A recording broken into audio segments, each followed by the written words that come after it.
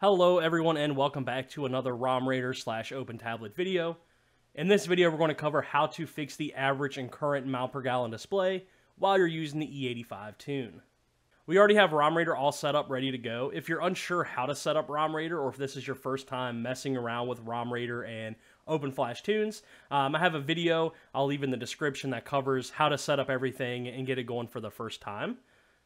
So with our correct definition file and tune loaded, we want to go ahead and head over to the Alpha BRZ section. And we're going to want to navigate to the Fuel Multiplier Display Offset. So once we have this loaded up, what we're going to want to do is change each individual cell to show a 30% increase in each numerical value down here. So let's go ahead and we'll set the first value to 1.3. We'll select the cell, type it in, and then we'll hit set. So now we can see that change from 1.0 to 1.3. We will do the same for this cell. The middle cell, the 10.0, that will be changed to 1.339.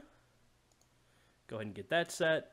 The cell for 15, that will be changed to 1.352. And last but certainly not least, the final cell will become 1.365. And there we go. So we have our changes made there. As you can see, all the cells are updated with their new values.